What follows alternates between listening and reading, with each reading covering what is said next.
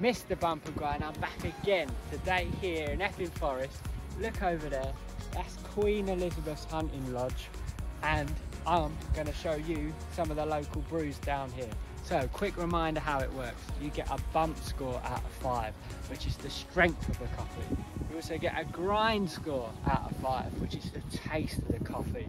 So I'll be telling you how much you need to bring so you can make sure you get a real good one. Now, I'm trying out today one of my favourite places, Dada Coffee. But before we go there, cue montage of Epping Forest.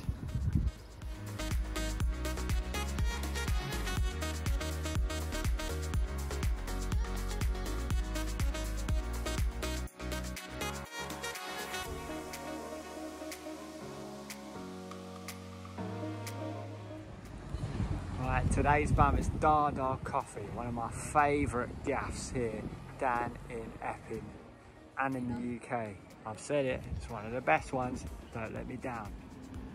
Right, first impressions, here we go. I'll tell you, they don't let me down. Look at that, nice pattern on top with the swirl, little love heart in the middle. They know what they're doing. Right, I've got my coffee. I've got a cappuccino, even though it's 30 degrees outside. It's a warm one. That was £3.30, so it's on the pricier side, but definitely worth it. So we're going over to the reviews. I will give that, so we'll have a taste. Whew. I'd say 4.2 for a bump, nice and strong.